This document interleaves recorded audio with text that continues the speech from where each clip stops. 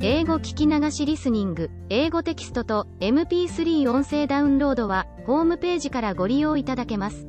88thpp.com 88thpp.com The Adventures of Sherlock Holmes by Arthur Conan Doyle. I. A Scandal in Bohemia. To Sherlock Holmes she is always the woman. I have seldom heard him mention her under any other name. In his eyes she eclipses and predominates the whole of her sex. It was not that he felt any emotion akin to love for Irene Adler. All emotions, and that one particularly, were abhorrent to his cold, precise but admirably balanced mind. He was, I take it, the most perfect reasoning and observing machine that the world has seen, but as a lover he would have placed himself in a false position. He never spoke of the softer passions, save with a jibe and a sneer. They were admirable things for the observer, excellent for drawing the veil from men's motives and actions. But for the trained reasoner to admit such intrusions into his own delicate and finely adjusted temperament was to introduce a distracting factor which might throw a doubt upon all his mental results. Grit in a sensitive instrument, or a crack in one of his own high-power lenses, would not be more disturbing than a strong emotion in a nature such as his. And yet there was but one woman to him, and that woman was the late Irene Adler, of dubious and questionable memory. I had seen little of Holmes lately. My marriage had drifted us away from each other. My own complete happiness, and the home-centered interests which rise up around the man who first finds himself master of his own establishment, were sufficient to absorb all my attention, while Holmes, who loathed every form of society with his whole bohemian soul, remained in our lodgings in Baker Street, buried among his old books, and alternating from week to week between cocaine and ambition, the drowsiness of the drug, and the fierce energy of his own keen nature. He was still, as ever, deeply attracted by the study of crime, and occupied his immense faculties and extraordinary powers of observation in following out those clues, and clearing up those mysteries which had been abandoned as hopeless by the official police. From time to time I heard some vague account of his doings, of his summons to Odessa in the case of the Trepoff murder, of his clearing up of the singular tragedy of the Atkinson brothers at Trincomalee, and finally of the mission which he had accomplished so delicately and successfully for the reigning family of Holland. Beyond these signs of his activity, however, which I merely shared with all the readers of the daily press, I knew little of my former friend and companion. One night, it was on the 20th of March, 1888, I was returning from a journey to a patient, for I had now returned to civil practice, when my way led me through Baker Street. As I passed the well-remembered door, which must always be associated in my mind with my wooing, and with the dark incidents of the Study in Scarlet, I was seized with a keen desire to see Holmes again, and to know how he was employing his extraordinary powers. His rooms were brilliantly lit, and, even as I looked up, I saw his tall, spare figure pass twice in a dark silhouette against the blind. He was pacing the room swiftly, eagerly, with his head sunk upon his chest and his hands clasped behind him. To me, who knew his every mood and habit, his attitude and manner told their own story. He was at work again. He had risen out of his drug-created dreams and was hot upon the scent of some new problem. I rang the bell and was shown up to the chamber which had formerly been in part my own. His manner was not effusive. It seldom was, but he was glad, I think, to see me. With hardly a word spoken, but with a kindly eye, he waved me to an armchair, threw across his case of cigars, and indicated a spirit case and a gasogene in the corner. Then he stood before the fire and looked me over in his singular introspective fashion. "Wedlock suits you," he remarked. "I think, Watson, that you have put on 7.5 pounds since I saw you." 7. I answered. "Indeed, I should have thought a little more. Just a trifle more, I fancy, Watson. And in practice again, I observe. You did not tell me that you intended to go into harness." "Then, how do you know?" "I see it, I deduce it. How do I know that you have been getting yourself very wet lately, and that you have a most clumsy and careless servant girl?" "My dear Holmes," said I, "this is too much. You would certainly have been burned, had you lived a few centuries ago. It is true that I had a country walk on Thursday and came home in a dreadful mess, but as I have changed my clothes I can't imagine how you deduce it. As to Mary Jane, she is incorrigible, and my wife has given her notice, but there, again, I fail to see how you work it out." He chuckled to himself and rubbed his long, nervous hands together. "It is simplicity itself," said he. "My eyes tell me that on the inside of your left shoe, just where the firelight strikes it, the leather is scored by 6 almost parallel cuts. Obviously they have been caused by someone who has very carelessly scraped round the edges of the sole in order to remove crusted mud from it. Hence, you see, my double deduction that you had been out in vile weather, and that you had a particularly malignant boot-slitting specimen of the London slavey. As to your practice, if a gentleman walks into my room smelling of iodoform, with a black mark of nitrate of silver upon his right forefinger, and a bulge on the right side of his top hat to show where he has secreted his stethoscope, I must be dull, indeed, if I do not pronounce him to be an active member of the medical profession. I could not help laughing at the ease with which he explained his process of deduction. When I hear you give your reasons, I remarked, the thing always appears to me to be so ridiculously simple that I could easily do it myself, though at each successive instance of your reasoning I am baffled until you explain your process. And yet I believe that my eyes are as good as yours. Quite so, he answered, lighting a cigarette and throwing himself down into an armchair. You see, but you do not observe. The distinction is clear. For example, you have frequently seen the steps which lead up from the hall to this room. Frequently. How often? Well, some hundreds of times. Then how many are there? How many? I don't know. Quite so. You have not observed. And yet you have seen. That is just my point. Now, I know that there are 17 steps, because I have both seen and observed. By the way, since you are interested in these little problems, and since you are good enough to chronicle one or two of my trifling experiences, you may be interested in this. He threw over a sheet of thick, pink-tinted notepaper which had been lying open upon the table. It came by the last post, said he. Read it aloud. The note was undated, and without either signature or address. There will call upon you tonight, at 7:45, it said, a gentleman who desires to consult you upon a matter of the very deepest moment. Your recent services to one of the royal houses of Europe have shown that you are one who may safely be trusted with matters which are of an importance which can hardly be exaggerated. This account of you we have from all quarters received.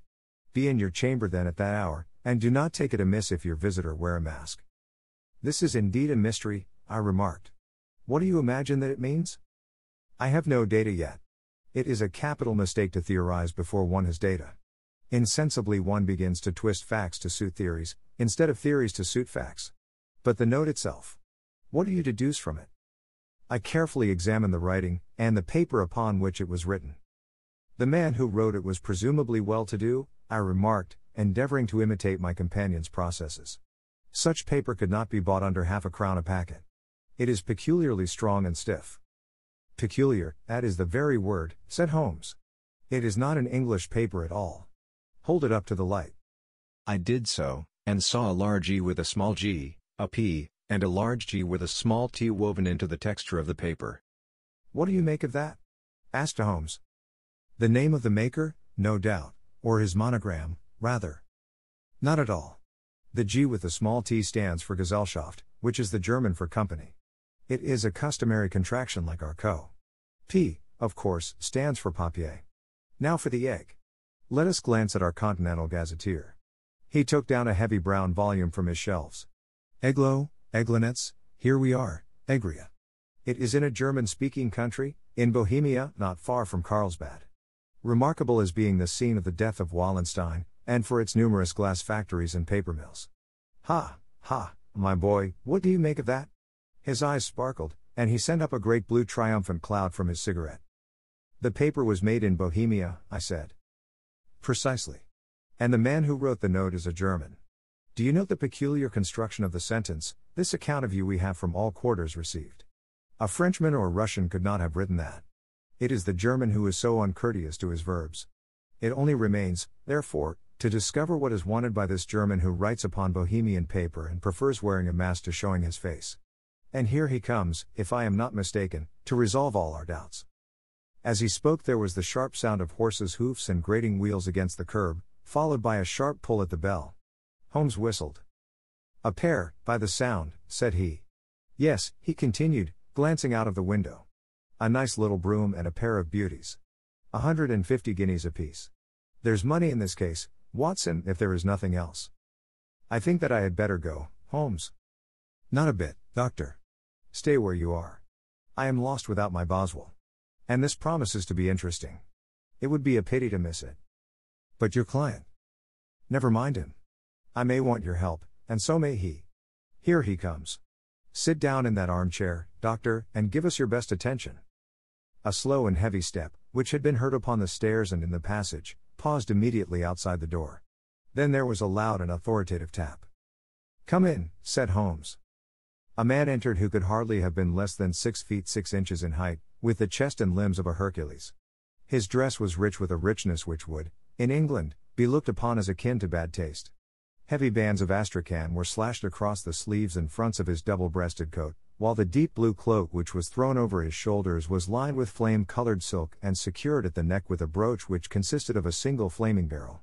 Boots which extended halfway up his calves, and which were trimmed at the tops with rich brown fur, completed the impression of barbaric opulence which was suggested by his whole appearance. He carried a broad-brimmed hat in his hand, while he wore across the upper part of his face, extending down past the cheekbones, a black visored mask, which he had apparently adjusted that very moment, for his hand was still raised to it as he entered. From the lower part of the face he appeared to be a man of strong character, with a thick, hanging lip, and a long, straight chin suggestive of resolution pushed to the length of obstinacy. "You had my note?" he asked with a deep harsh voice and a strongly marked German accent. "I told you that I would call." He looked from one to the other of us, as if uncertain which to address. "Pray take a seat," said Holmes. "This is my friend and colleague, Dr. Watson, who is occasionally good enough to help me in my cases. Whom have I the honor to address?" "You may address me as the Count von Krom, a Bohemian nobleman. I understand that this gentleman, your friend, is a man of honor and discretion, whom I may trust with a matter of the most extreme importance. If not, I should much prefer to communicate with you alone." I rose to go, but Holmes caught me by the wrist and pushed me back into my chair. "It is both, or none," said he. "You may say before this gentleman anything which you may say to me." The Count shrugged his broad shoulders. "Then I must begin," said he, "by binding you both to absolute secrecy for 2 years. At the end of that time the matter will be of no importance. At present it is not too much to say that it is of such weight it may have an influence upon European history." "I promise," said Holmes. "And I." "You will excuse this mask," continued our strange visitor. "The august person who employs me wishes his agent to be unknown to you, and I may confess at once that the title by which I have just called myself is not exactly my own." "I was aware of it," said Holmes dryly. "The circumstances are of great delicacy, and every precaution has to be taken to quench what might grow to be an immense scandal and seriously compromise one of the reigning families of Europe. To speak plainly, the matter implicates the great house of Ormstein, hereditary kings of Bohemia." "I was also aware of that," murmured Holmes, settling himself down in his armchair and closing his eyes. Our visitor glanced with some apparent surprise at the languid, lounging figure of the man who had been no doubt depicted to him as the most incisive reasoner and most energetic agent in Europe. Holmes slowly reopened his eyes and looked impatiently at his gigantic client. "If your Majesty would condescend to state your case," he remarked, "I should be better able to advise you." The man sprang from his chair and paced up and down the room in uncontrollable agitation. Then, with a gesture of desperation, he tore the mask from his face and hurled it upon the ground. "You are right," he cried, "I am the king. Why should I attempt to conceal it?" "Why, indeed?" murmured Holmes. "Your Majesty had not spoken before I was aware that I was addressing Wilhelm Gottsreich Sigismund von Ormstein, Grand Duke of Kassel-Felstein, and hereditary King of Bohemia." "But you can understand," said our strange visitor, sitting down once more and passing his hand over his high white forehead, "you can understand that I am not accustomed to doing such business in my own person. Yet the matter was so delicate that I could not confide it to an agent without putting myself in his power. I have come incognito from Prague for the purpose of consulting you." "Then, pray consult," said Holmes, shutting his eyes once more. "The facts are briefly these. Some 5 years ago, during a lengthy visit to Warsaw, I made the acquaintance of the well-known adventuress, Irene Adler. The name is no doubt familiar to you." "Kindly look her up in my index, Doctor," murmured Holmes without opening his eyes. For many years he had adopted a system of docketing all paragraphs concerning men and things, so that it was difficult to name a subject or a person on which he could not at once furnish information. In this case, I found her biography sandwiched in between that of a Hebrew rabbi and that of a staff commander who had written a monograph upon the deep-sea fishes. "Let me see," said Holmes. Born in New Jersey in the year 1858. Contralto, La Scala, Prima donna Imperial Opera of Warsaw, yes. Retired from operatic stage, Living in London, quite so. Your Majesty, as I understand, became entangled with this young person, wrote her some compromising letters, and is now desirous of getting those letters back." "Precisely so. But how? Was there a secret marriage?" "None." "No legal papers or certificates?" None. Then I fail to follow your majesty. If this young person should produce her letters for blackmailing or other purposes, how is she to prove their authenticity? There is the writing. Pooh. Forgery. My private notepaper. Stolen. My own seal. Imitated. My photograph. Bought. We were both in the photograph. Oh, dear. That is very bad. Your Majesty has indeed committed an indiscretion. I was mad, insane. You have compromised yourself seriously. I was only Crown Prince then. I was young. I am but 30 now. It must be recovered. We have tried and failed. Your Majesty must pay. It must be bought. She will not sell. Stolen, then. 5 attempts have been made. Twice burglars in my pay ransacked her house. Once we diverted her luggage when she traveled. Twice she has been waylaid. There has been no result. No sign of it? Absolutely none. Holmes laughed. It is quite a pretty little problem, said he. But a very serious one to me, returned the king reproachfully. Very, indeed. And what does she propose to do with the photograph? To ruin me. But how? I am about to be married. So I have heard.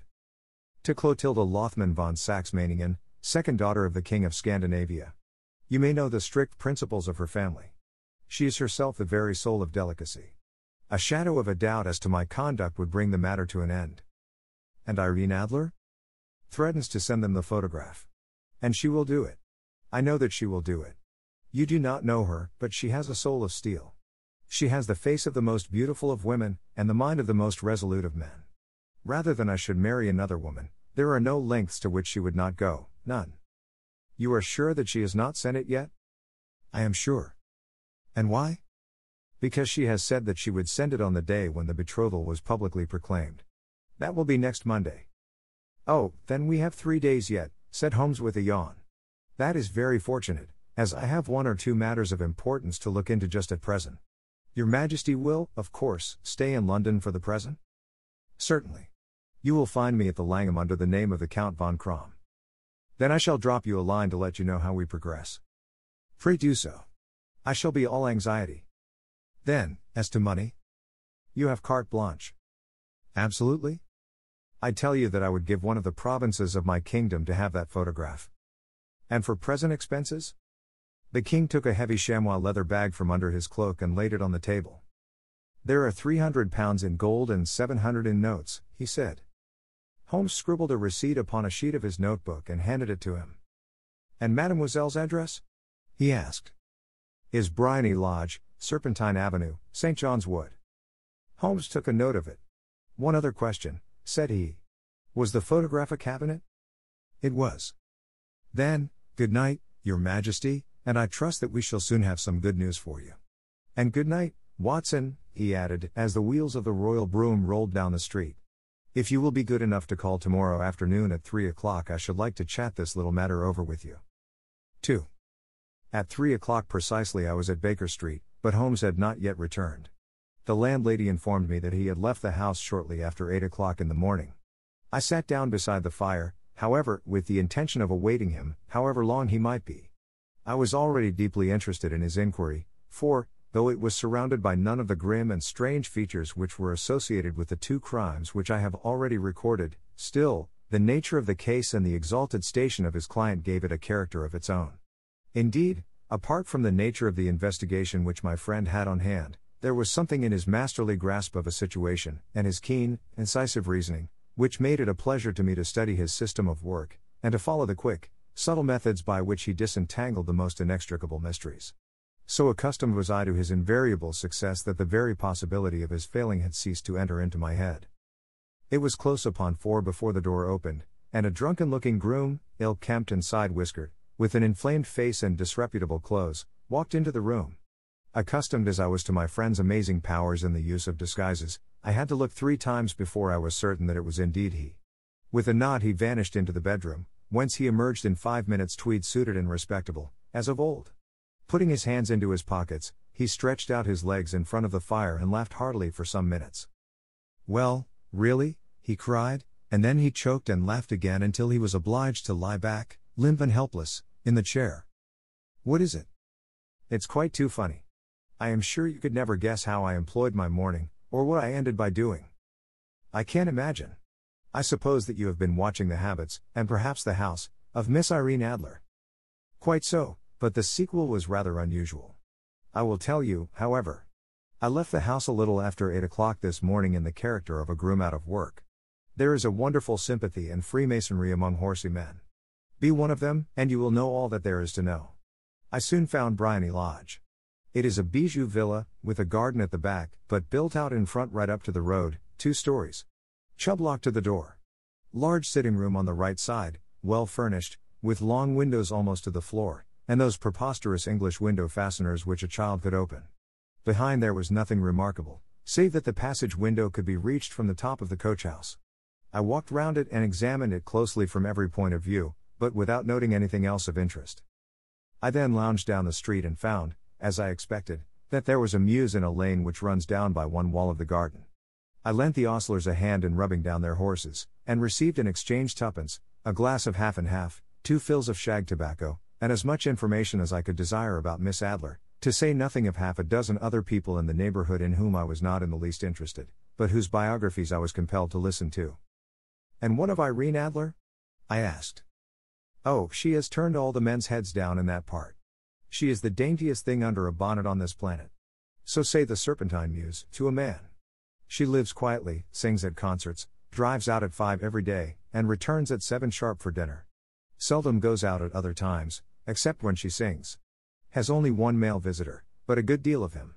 He is dark, handsome, and dashing, never calls less than once a day, and often twice. He is a Mr. Godfrey Norton, of the Inner Temple.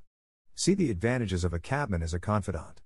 They had driven him home a dozen times from Serpentine Mews, and knew all about him. When I had listened to all they had to tell, I began to walk up and down near Bryony Lodge once more, and to think over my plan of campaign. This Godfrey Norton was evidently an important factor in the matter. He was a lawyer. That sounded ominous. What was the relation between them, and what the object of his repeated visits? Was she his client, his friend, or his mistress? If the former, she had probably transferred the photograph to his keeping. If the latter, it was less likely.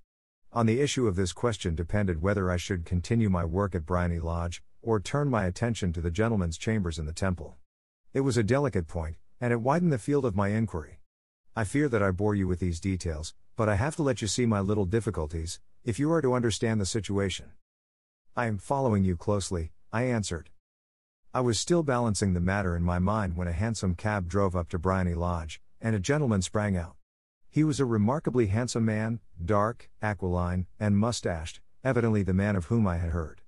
He appeared to be in a great hurry, shouted to the cabman to wait, and brushed past the maid who opened the door with the air of a man who was thoroughly at home. He was in the house about half an hour, and I could catch glimpses of him in the windows of the sitting room, pacing up and down, talking excitedly, and waving his arms. Of her I could see nothing. Presently he emerged, looking even more flurried than before. As he stepped up to the cab, he pulled a gold watch from his pocket and looked at it earnestly. "Drive like the devil," he shouted, "first to Gross and Hankey's in Regent Street, and then to the Church of St. Monica in the Edgware Road. Half a guinea if you do it in 20 minutes. Away they went, and I was just wondering whether I should not do well to follow them when up the lane came a neat little landau, the coachman with his coat only half buttoned, and his tie under his ear, while all the tags of his harness were sticking out of the buckles. It hadn't pulled up before she shot out of the hall door and into it. I only caught a glimpse of her at the moment, but she was a lovely woman, with a face that a man might die for. "The Church of St. Monica, John," she cried, "and half a sovereign if you reach it in 20 minutes. This was quite too good to lose, Watson. I was just balancing whether I should run for it, or whether I should perch behind her landau when a cab came through the street. The driver looked twice at such a shabby fare, but I jumped in before he could object. "The Church of St. Monica," said I, "and half a sovereign if you reach it in 20 minutes. It was 25 minutes to 12, and of course it was clear enough what was in the wind. My cabby drove fast. I don't think I ever drove faster, but the others were there before us. The cab and the landau with their steaming horses were in front of the door when I arrived. I paid the man and hurried into the church. There was not a soul there save the two whom I had followed and a surpliced clergyman, who seemed to be expostulating with them. They were all three standing in a knot in front of the altar. I lounged up the side aisle like any other idler who has dropped into a church. Suddenly, to my surprise, the three at the altar faced round to me, and Godfrey Norton came running as hard as he could towards me. "Thank God," he cried. "You'll do. Come. Come." "What then?" I asked. "Come, man, come, only 3 minutes, or it won't be legal." I was half dragged up to the altar, and before I knew where I was, I found myself mumbling responses which were whispered in my ear, and vouching for things of which I knew nothing, and generally assisting in the secure tying up of Irene Adler, spinster, to Godfrey Norton, bachelor. It was all done in an instant, and there was the gentleman thanking me on the one side and the lady on the other, while the clergyman beamed on me in front. It was the most preposterous position in which I ever found myself in my life, and it was the thought of it that started me laughing just now. It seems that there had been some informality about their license, that the clergyman absolutely refused to marry them without a witness of some sort, and that my lucky appearance saved the bridegroom from having to sally out into the streets in search of a best man. The bride gave me a sovereign, and I mean to wear it on my watch chain in memory of the occasion. "This is a very unexpected turn of affairs," said I, "and what then?" Well, I found my plans very seriously menaced. It looked as if the pair might take an immediate departure, and so necessitate very prompt and energetic measures on my part. At the church door, however, they separated, he driving back to the temple, and she to her own house. "I shall drive out in the park at 5 as usual," she said as she left him. I heard no more. They drove away in different directions, and I went off to make my own arrangements. "Which are?" "Some cold beef and a glass of beer," he answered, ringing the bell. "I have been too busy to think of food, and I am likely to be busier still this evening. By the way, Doctor, I shall want your cooperation." "I shall be delighted." "You don't mind breaking the law?" "Not in the least." "Nor running a chance of arrest?" "Not in a good cause." "Oh, the cause is excellent." "Then I am your man." "I was sure that I might rely on you." "But what is it you wish?" "When Mrs. Turner has brought in the tray, I will make it clear to you. Now," he said as he turned hungrily on the simple fare that our landlady had provided, "I must discuss it while I eat, for I have not much time. It is nearly 5 now. In 2 hours we must be on the scene of action. Miss Irene, or Madam, rather, returns from her drive at 7. We must be at Bryony Lodge to meet her." "And what then?" "You must leave that to me. I have already arranged what is to occur. There is only one point on which I must insist. You must not interfere, come what may. You understand? I am to be neutral? To do nothing whatever. There will probably be some small unpleasantness. Do not join in it. It will end in my being conveyed into the house. 4 or 5 minutes afterwards the sitting room window will open. You are to station yourself close to that open window." "Yes." "You are to watch me, for I will be visible to you." "Yes." "And when I raise my hand, so, you will throw into the room what I give you to throw, and will, at the same time, raise the cry of fire. You quite follow me?" "Entirely." "It is nothing very formidable," he said, taking a long cigar-shaped roll from his pocket. "It is an ordinary plumber's smoke rocket, fitted with a cap at either end to make it self-lighting. Your task is confined to that. When you raise your cry of fire, it will be taken up by quite a number of people. You may then walk to the end of the street, and I will rejoin you in 10 minutes. I hope that I have made myself clear. I am to remain neutral, to get near the window, to watch you, and at the signal to throw in this object, then to raise the cry of fire, and to wait you at the corner of the street." "Precisely." "Then you may entirely rely on me." "That is excellent. I think, perhaps, it is almost time that I prepare for the new role I have to play." He disappeared into his bedroom and returned in a few minutes in the character of an amiable and simple-minded nonconformist clergyman. His broad black hat, his baggy trousers, his white tie, his sympathetic smile, and general look of peering and benevolent curiosity were such as Mr. John Hare alone could have equaled. It was not merely that Holmes changed his costume.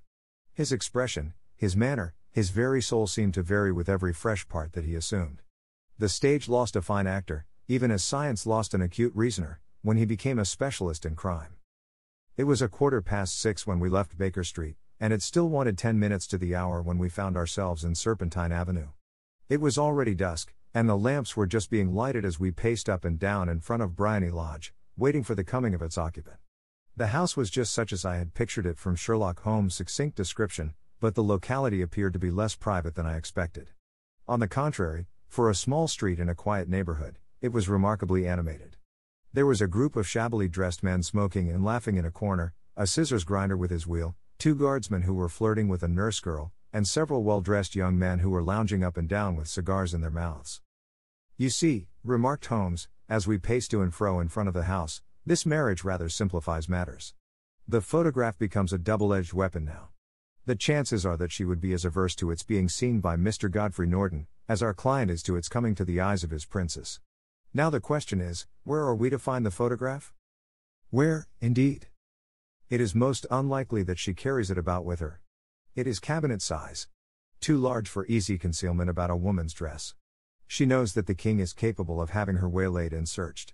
2 attempts of the sort have already been made. We may take it, then, that she does not carry it about with her." "Where, then?" "Her banker or her lawyer. There is that double possibility. But I am inclined to think neither. Women are naturally secretive, and they like to do their own secreting. Why should she hand it over to anyone else? She could trust her own guardianship, but she could not tell what indirect or political influence might be brought to bear upon a businessman. Besides, remember that she had resolved to use it within a few days. It must be where she can lay her hands upon it. It must be in her own house. But it has twice been burgled." "Pshaw! They did not know how to look." "But how will you look?" "I will not look." "What then?" "I will get her to show me." "But she will refuse." "She will not be able to. But I hear the rumble of wheels. It is her carriage. Now carry out my orders to the letter." As he spoke, the gleam of the sidelights of a carriage came round the curve of the avenue. It was a smart little landau which rattled up to the door of Bryony Lodge. As it pulled up, one of the loafing men at the corner dashed forward to open the door in the hope of earning a copper, but was elbowed away by another loafer, who had rushed up with the same intention. A fierce quarrel broke out, which was increased by the 2 guardsmen, who took sides with one of the loungers, and by the scissors grinder, who was equally hot upon the other side. A blow was struck, and in an instant the lady, who had stepped from her carriage, was the center of a little knot of flushed and struggling men, who struck savagely at each other with their fists and sticks. Holmes dashed into the crowd to protect the lady, but, just as he reached her, he gave a cry and dropped to the ground, with the blood running freely down his face. At his fall the guardsmen took to their heels in one direction and the loungers in the other, while a number of better-dressed people, who had watched the scuffle without taking part in it, crowded in to help the lady and to attend to the injured man. Irene Adler, as I will still call her, had hurried up the steps, but she stood at the top with her superb figure outlined against the lights of the hall, looking back into the street. "Is the poor gentleman much hurt?" she asked. "He is dead," cried several voices. No, there's life in him," shouted another. "But he'll be gone before you can get him to hospital." "He's a brave fellow," said a woman. "They would have had the lady's purse and watch if it hadn't been for him. They were a gang, and a rough one, too. Ah, he's breathing now. He can't lie in the street. May we bring him in, marm?" "Surely. Bring him into the sitting room. There is a comfortable sofa. This way, please." Slowly and solemnly he was borne into Bryony Lodge and laid out in the principal room, while I still observed the proceedings from my post by the window. The lamps had been lit, but the blinds had not been drawn, so that I could see Holmes as he lay upon the couch. I do not know whether he was seized with compunction at that moment for the part he was playing, but I know that I never felt more heartily ashamed of myself in my life than when I saw the beautiful creature against whom I was conspiring, or the grace and kindliness with which she waited upon the injured man. And yet it would be the blackest treachery to Holmes to draw back now from the part which he had entrusted to me. I hardened my heart, and took the smoke rocket from under my ulster. After all, I thought, we are not injuring her. We are but preventing her from injuring another. Holmes had sat up upon the couch, and I saw him motion like a man who is in need of air. A maid rushed across and threw open the window. At the same instant I saw him raise his hand, and at the signal I tossed my rocket into the room with a cry of fire. The word was no sooner out of my mouth than the whole crowd of spectators, well-dressed and ill, gentlemen, ostlers, and servant-maids, joined in a general shriek of fire. Thick clouds of smoke curled through the room and out at the open window. I caught a glimpse of rushing figures, and a moment later the voice of Holmes from within assuring them that it was a false alarm. Slipping through the shouting crowd I made my way to the corner of the street, and in 10 minutes was rejoiced to find my friend's arm in mine, and to get away from the scene of uproar. He walked swiftly and in silence for some few minutes until we had turned down one of the quiet streets which lead towards the Edgware Road. "You did it very nicely, Doctor," he remarked. "Nothing could have been better. It is all right. You have the photograph?" "I know where it is." "And how did you find out?" "She showed me, as I told you she would. I am still in the dark. I do not wish to make a mystery, said he, laughing. The matter was perfectly simple. You, of course, saw that everyone in the street was an accomplice. They were all engaged for the evening. I guessed as much. Then, when the row broke out, I had a little moist red paint in the palm of my hand. I rushed forward, fell down, clapped my hand to my face, and became a piteous spectacle. It is an old trick. That also I could fathom. Then they carried me in. She was bound to have me in. What else could she do? And into her sitting room, which was the very room which I suspected. It lay between that and her bedroom, and I was determined to see which. They laid me on a couch, I motioned for air, they were compelled to open the window, and you had your chance. How did that help you? It was all important. When a woman thinks that her house is on fire, her instinct is at once to rush to the thing which she values most. It is a perfectly overpowering impulse, and I have more than once taken advantage of it. In the case of the Darlington substitution scandal it was of use to me, and also in the Arnsworth Castle business. A married woman grabs at her baby, an unmarried one reaches for her jewel box. Now it was clear to me that Our Lady of today had nothing in the house more precious to her than what we are in quest of. She would rush to secure it. The alarm of fire was admirably done. The smoke and shouting were enough to shake nerves of steel. She responded beautifully.